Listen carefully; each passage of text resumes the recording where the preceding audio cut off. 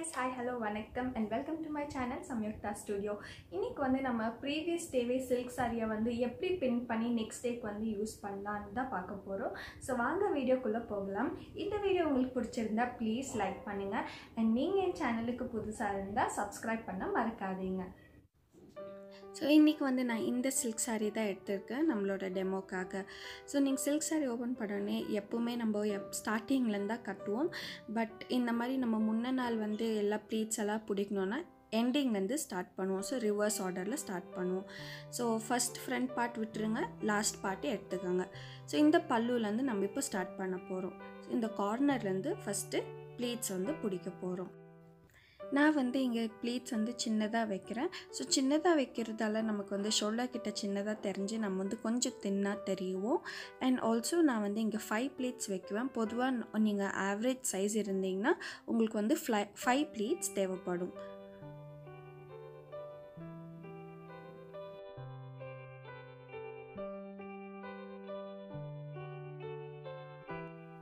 So பாருங்கள் 1 2 3 அப்புறமா 4 and 5. So இதெல்லாம் நீங்கள் நீட்டாக ஒன்றா வச்சு நீங்கள் வந்து பின் பண்ணணும். பின் பண்ணறதுக்கு முன்னாடி நீங்கள் வந்து செக் பண்ணிக்கோங்க. இந்த மாதிரி ப்ளீட்ஸ் நீங்கள் வைக்கும் போது வெளியே இருக்கிற ப்ளீட் வந்து அவுட் சைட் ஃபேஸ் பண்ணணும் அண்ட் உள்ளே இருக்கிற ப்ளீட் வந்து இன்சைட் ஃபேஸ் பண்ணணும்.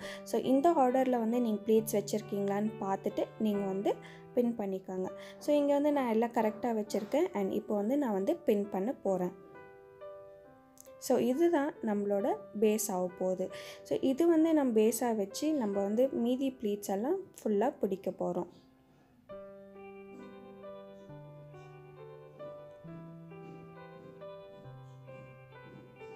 ஸோ ரெஸ்ட் ஆஃப் த சாரீக்கு வந்து நான் ப்ளீட் பிடிக்க போகிறதுக்கு வந்து எனக்கு வந்து டைரெக்டாக நீங்கள் இப்படியே கையில் பண்ணிங்கன்னா உங்களுக்கு வந்து கஷ்டமாக இருக்கும் அண்ட் ப்ளீட்ஸ் நீங்கள் மிஸ் பண்ணுறது கூட வாய்ப்பு இருக்குது, எஸ்பெஷலி நீங்கள் பிகினராக இருந்தால். ஸோ ஒரு ஈஸி ட்ரிக் வந்து நான் எப்போவுமே ஃபாலோ பண்ணுறது வந்து இந்த மாதிரி என்னோடய டோர் மேலே வந்து வச்சு மூடிடுவேன். ஸோ இது வந்து என்ன ஆகும்னா உங்களுக்கு வந்து டைட்டாக ஒரு க்ரிப் கிடைக்கும் அண்ட் நீங்கள் வந்து ஈஸியாக உங்களோட ப்ளீட்ஸ் ஒன்றுமே மிஸ் பண்ணாமல் உங்களுக்கு வந்து தின் ப்ளீட்ஸ் கிடைக்கும். ஸோ பாருங்கள், மறுபடியும் நான் வந்து அதே மாதிரி 5 ப்ளீட்ஸும் ஒன்றா வச்சு சென்டரில் வந்து பின் பண்ணிக்கிறேன்.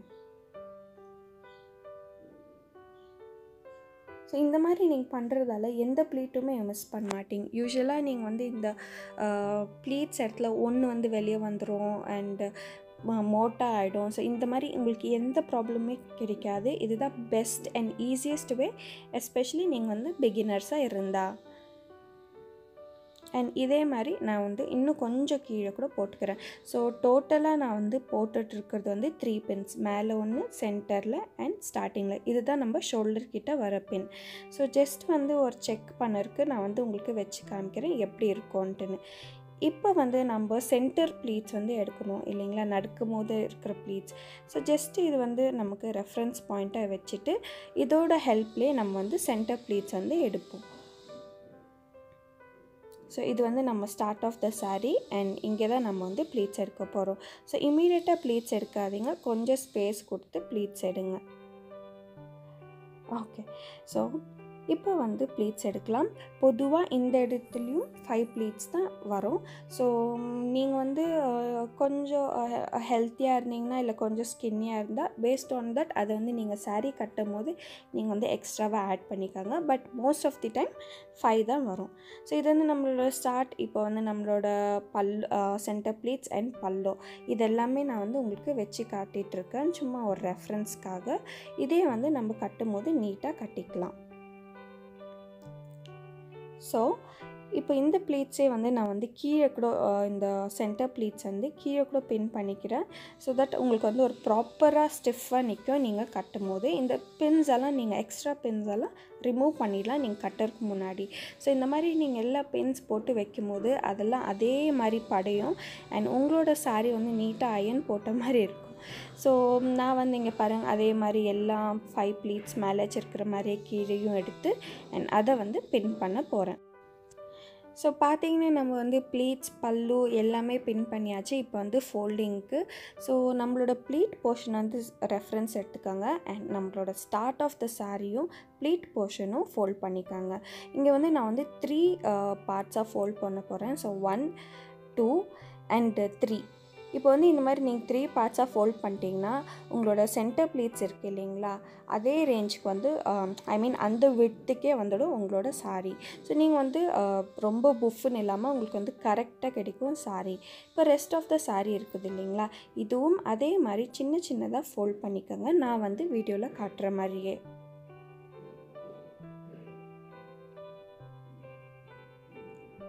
ஸோ நீட்டாக ஃபோல்ட் பண்ணிக்கோங்க, இல்லாட்டி ரிங்கிள்ஸ் வந்துடும்.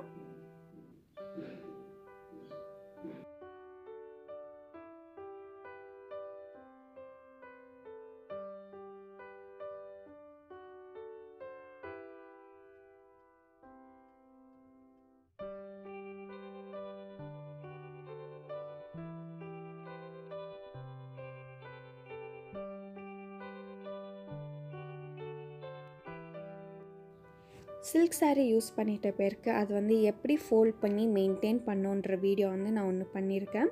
அதோட லிங்க் வந்து நான் டிஸ்கிரிப்ஷன் பாக்ஸில் ஆட் பண்ணுறேன். இன்கேஸ் நீங்கள் அந்த வீடியோ மிஸ் பண்ணியிருந்தால் கண்டிப்பாக பாருங்கள்.